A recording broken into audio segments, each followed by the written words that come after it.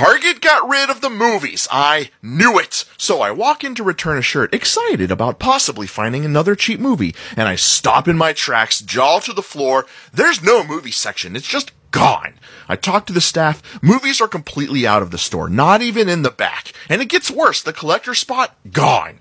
Okay, so it looks like they're remodeling. They moved the video game and the book section, but still no movies. Look, it's just books, books, books.